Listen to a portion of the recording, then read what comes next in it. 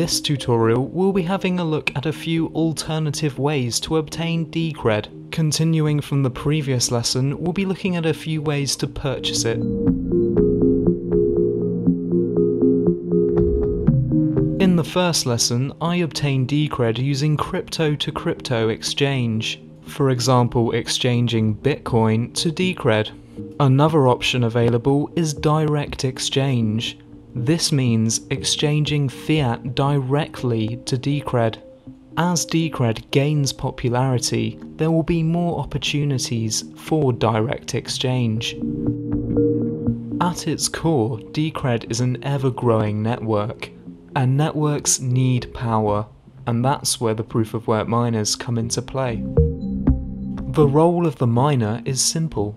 Miners provide the power needed to process transactions, sustaining the blockchain.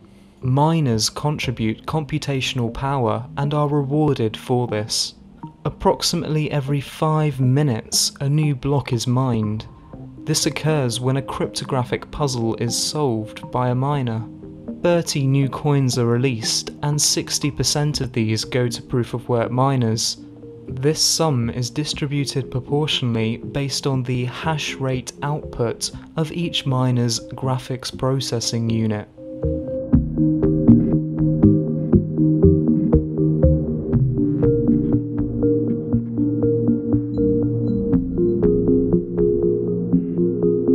Decred's unique proof-of-stake protocol serves many purposes. The primary one being it allows currency stakeholders to vote on proposals. This allows Decred to innovate faster in the implementation of new features. The system even allows for stakeholders to vote on the implementation of new features. This is referred to as hard fork voting. Decred's stakeholder-driven consensus system allows it to innovate where other currencies have traditionally struggled. Decred stakeholders exchange a small monetary sum for a ticket and voting rights. Staking tickets enter a pool and are chosen at random. A maximum of 5 tickets can be chosen for each block mined. If pooled, a stakeholder receives the funds originally staked, minus a small transaction fee. As well as this, they also receive their 1 in 5 slice of the proof-of-stake reward. The ticket price reacts to supply and demand.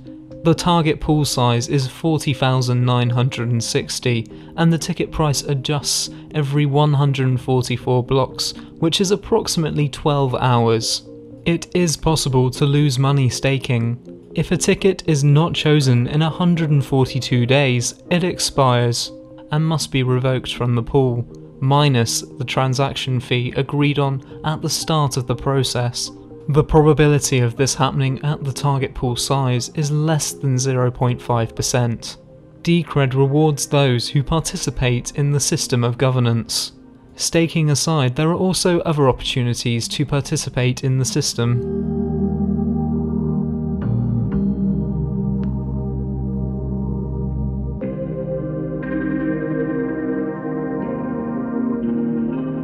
Proof of work 60%. Proof of stake 30%. The final 10% goes towards the Decred development subsidy. These are funds that are delegated to projects chosen by the stakeholders. Decred works with over 40 contractors spanning the globe. From talented Golang developers to creative illustrators, Decred is a broad church and an inclusive open source community. Check the website for more information regarding recruitment.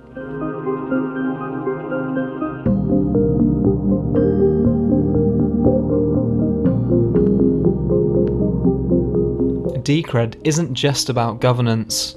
Although in an infantile state, crypto commerce has an interesting future ahead of itself. Although it's very early days, there are some interesting services at the disposal of Decred holders. For example, there are many prepaid debit card services that allow you to load currency in crypto in exchange for fiat. These cards can then be used in anywhere that accept the card service provider. There is also a service out there that allows you to make Amazon purchases using Decred. Maybe you're a small and medium-sized enterprise shifting a lot of goods and maybe some services. You can open up your business to new markets using integrated payment gateway services. This allows you to accept crypto in exchange for fiat. Please note, these services often charge a fee.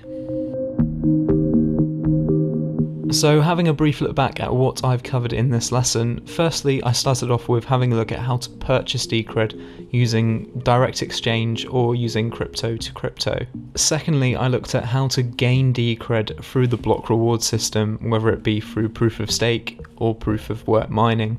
Following that, I looked at contracting, and lastly I had a look at e-commerce services that accept Decred. If you have any questions, drop them in the comments section below. If you would like further updates, hit subscribe. On a final note, I'm Kyle, and I look forward to seeing you in the next lesson.